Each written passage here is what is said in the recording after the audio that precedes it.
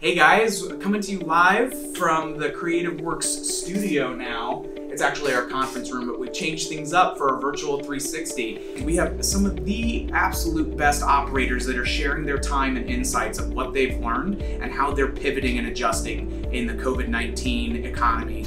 People now more than ever are realizing that all the crap they were accumulating by buying on Amazon and that they were stuck in their house with for 14 weeks is not fulfilling. And now more than ever, they want to get out and see the people that they've missed. They want to have fun with those people. And I love, you can't buy Andretti's on Amazon and you can't buy Urban Air on Amazon. You got to come in. Now, where I do think a silver lining coming out of COVID is that we've increased and enhanced our online technology. So people can have an Amazon type buying experience, but get the service delivered in the park.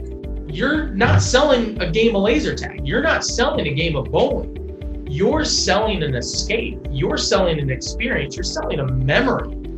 And you need to make sure that you've shifted that approach throughout everything that you do. And that will be a large way that you can set yourself apart from your competition that is just selling on price, selling on a laser tag game. If you look back at the economic cycles in the United States during every period in which we've suffered from recession and whatnot, there's always been opportunities that have existed immediately beyond that point.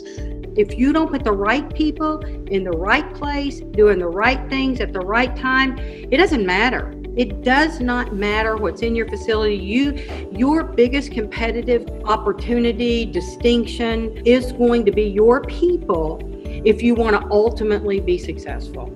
It kind of blindsided us, but it may be a blessing in the end. I mean, we needed to do better at what we do, and everybody is excited to get back to work. So go forth, conquer your fears with bold action, with optimism, and with an open heart that's on fire. Thank you all so much for being here. Enjoy the rest of your day.